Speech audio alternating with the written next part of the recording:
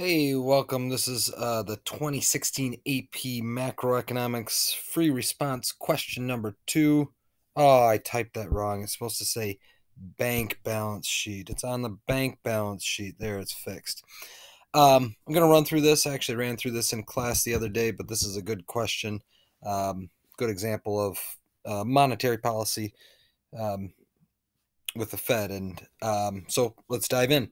Number 2, the following is the bank balance sheet of First Superior Bank. They have 2,000 in demand deposits, a net worth of $0. This is a really small bank and not terribly valuable. They have reserves of 200 and loans of 1,800. I'm going to pause for a minute and just say that my stylus battery is low. I'll swipe that away. Sometimes there will be other assets over here like investments or securities, or they might have, instead of calling it reserves, they might have some in reserves at the Fed and some in cash. There's a lot of different things, but the only things that really matter for us are going to be, oh, and over here we might have demand deposits like checking accounts. There might also be uh, other things other than the equity. You could have like savings accounts that we're not worried about. But again, demand deposits are what we care about, and reserves, whether it's cash or at the Fed, are the two things that really matter. Now, this bank, sorry, the reserve requirement is 10%. So before I even dive into the problem, I immediately know that this bank is required to have 10% of this 2,000, and they have 10% of that 2,000. 200 is 10% of 2,000.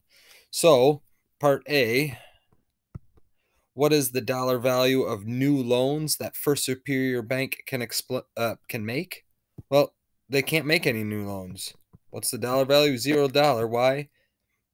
There's lots of different ways to say this, but they have no excess.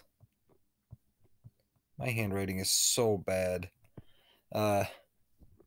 Reserves. There. They don't have any extras that they can loan out. You could say something, they have no excess reserves. You could say something like they've loaned out all the money that they can. You could say they're required to keep 200 and that's all they have in reserves. However you want to say that, but they have no excess reserves, nothing extra that they can lend out. Man, I tried to make that look better and it looks worse. Part B. Okay, this is driving me nuts. I got to get this fixed. There we go. There we go. Part B. Mr. Smith deposits $100 of new cash. So, if you're thinking about what happened here, this is now up to $2,100 because that's how much they owe to their customers. There's another $2,100 in here, and their reserves must now be $300 because they have that cash. So this is our new scenario.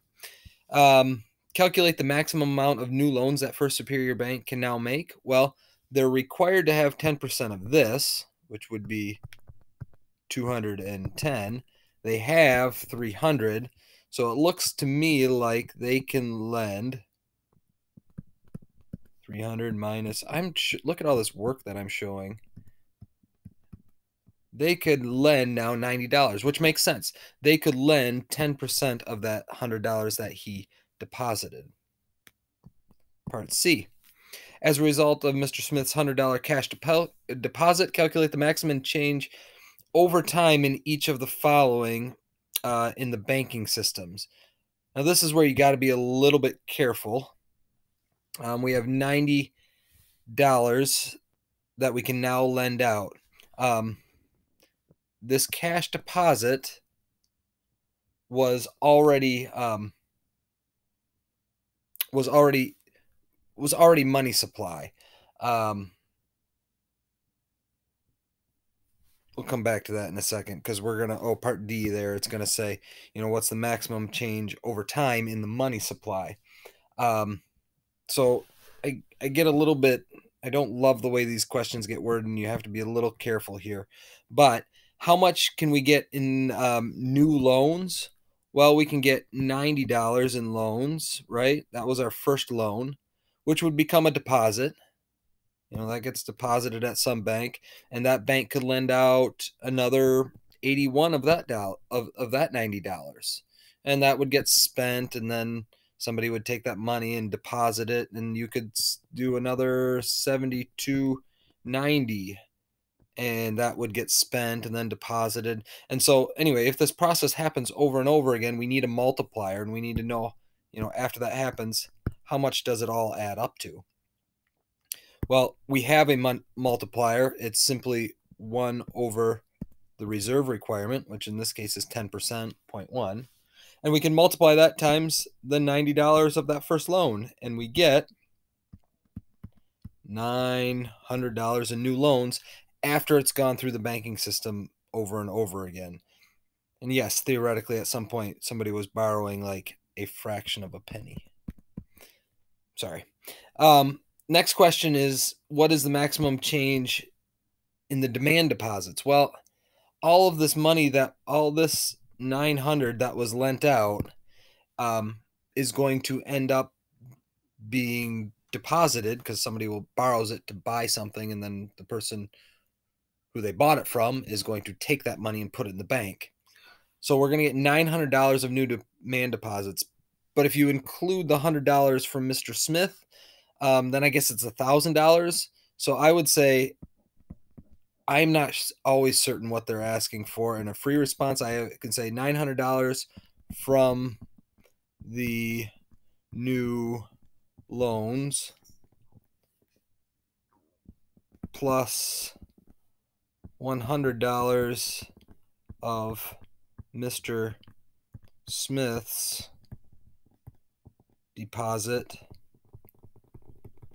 for a total of 1,000 if you include the initial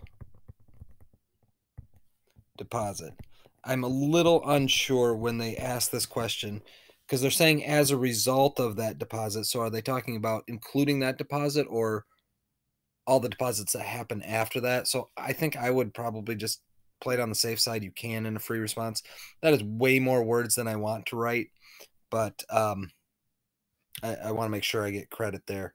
And it is a little unclear in the wording there. Lastly, as a result, or not lastly, part D, as a result of Mr. Smith's $100 cash deposit, calculate the maximum change over time in the money supply. Well, this one's a little easier because this $100 definitely that he deposited was already part of the money supply. It was cash that he had.